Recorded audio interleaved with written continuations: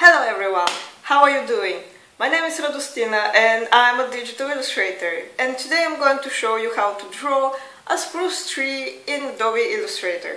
Last week we drew a spruce tree as well, but it was a very basic and simple one, and this week we are going to step it up a little bit and make something a little more realistic looking. We are still going to use pretty much the same tools and techniques like last week, but with a little more of pen tool. Still, this is a very basic tutorial and very beginner friendly, so everyone should be able to follow along without no problem. So let's just get into it. Our model will be something like this. So I want to show the individual branches, the overall shape. Again, we are not going for complete realism. What we will make will be more of a symbol of this sort of tree, but it will be real enough that the viewer can recognize it. We're going to start with a stroke. Let's start with in black.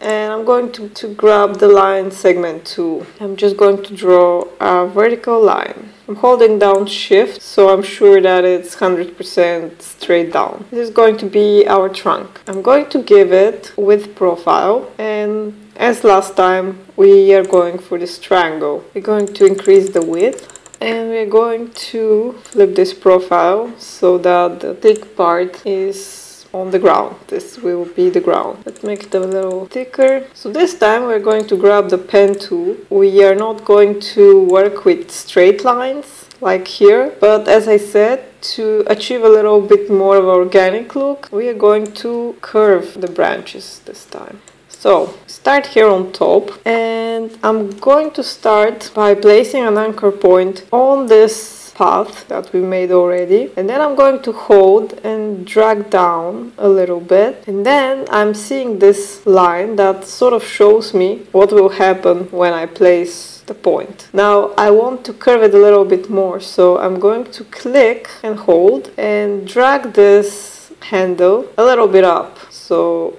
it curves like that, like this. This here that you see attached, it's more of a prediction of what is going to happen if I click and place the next point somewhere. But what I'm going to do is I'm going to hold down Control and click outside, so that's all that there is going to be to this path. I'm not continuing it, I'm just cutting it off. And this little branch that we put here is sort of somewhere here, this part of the tree. Now I'm going to make a couple more of these. I'm placing those little branches a little bit randomly, or I'm trying to make it look random. I'm just trying to imagine what a real tree looks like and sort of follow that pattern. Next thing, we want to select those smaller branches, and we're going to give them the same triangular width profile. Make them a little thicker. It's better to work with each one individually. Let's get closer, and yeah, this fits best. This one can get a little thicker. No, two is fine. These we can make a little thicker. The width can vary, so it's a bit more realistic, like this. And then we're going to do something different. We will select those middle branches, and this time we are going to give them this sort of profile, which is sort of like a half ellipse. And also we want to change the cap to round cap and the corner to round corner. There are actually no corners, so we don't really need this, but I just like to change both of them. This is in the stroke panel right here. And now we're going to go closer and work with each branch a little bit individually. Oh, I missed this one. I didn't give this one the profile. And what's gonna happen, we'll see now when we increase the stroke. We're getting a bit more of a branch silhouette shape, you know, trying to sort of represent this sort of shape. Up here they don't need to be very thick, something like that. Maybe we can move it a little bit to the side.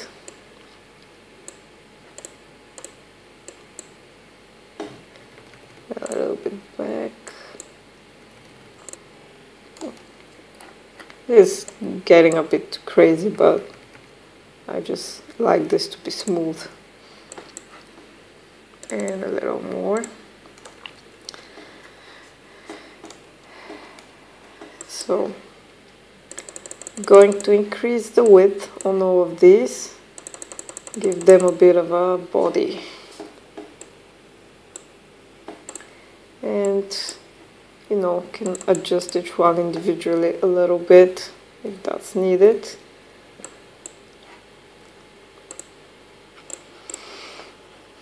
I'm going to speed up this part as well because I'm just going to do the same thing over and over.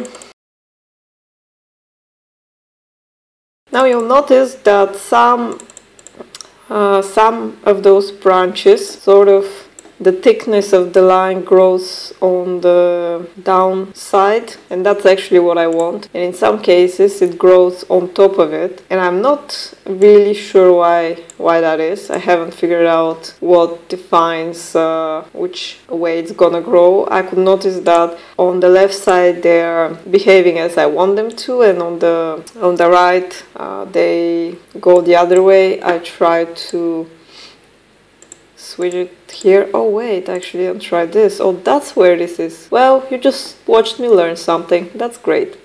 So now I can actually fix them and make them work as I want them to.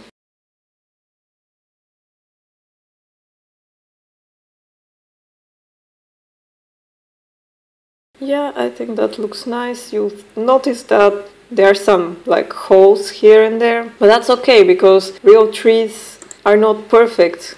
You'll notice here, for example, that both sides, they're not perfectly symmetrical. Well, I think it's perfectly fine to leave it as it is. I think it looks pretty good already. I'm going to go a step further and make it a little more realistic. So I'm going to select all of those half moon shaped branches, and I'm going to go into Object, Path, and Outline Stroke. So now I turn them from strokes into shapes. And next thing, I'm going to change the stroke color because that's not really too important what color you choose. It's just going to help us better with orientation, where we are and what we're doing.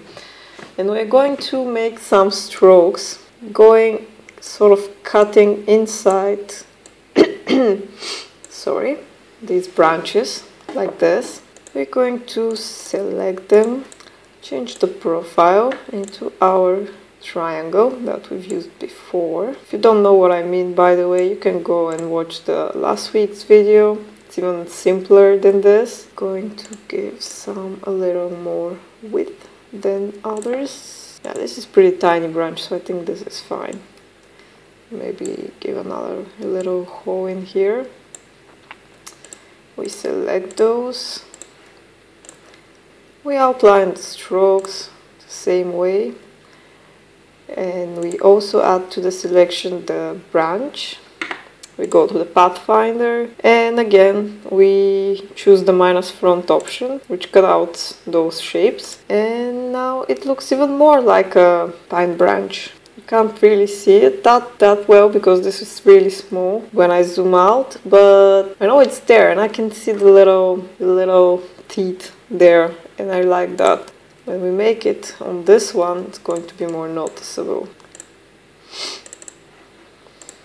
So just choosing a random color just so I can see better what I'm doing.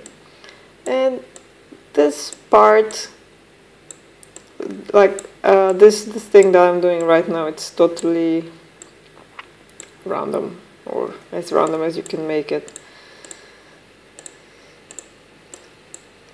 So this part can take a bit of a while, and since you do it over and over and over, it can get a bit annoying, but over time you will get quicker.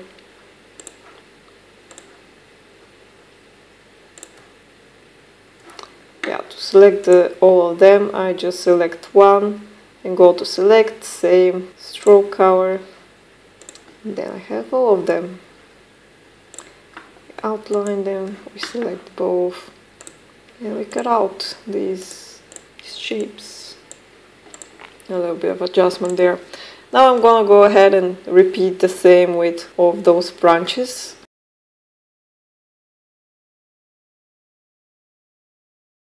And now that this is done, this is what this tree looks like. Pretty good in my opinion. I'm just going to move some of the branches a bit. Yeah, I think I just wanna add one dry branch in here. This is mostly just finishing touches.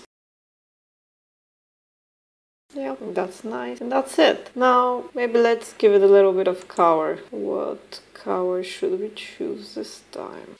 We can select all the strokes and let's go ahead and outline them.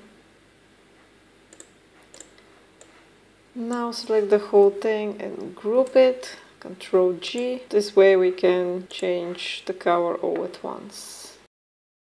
Let's go inside and actually select all the bare branches and we'll give them a bit of a deeper color. Let's just do it from here.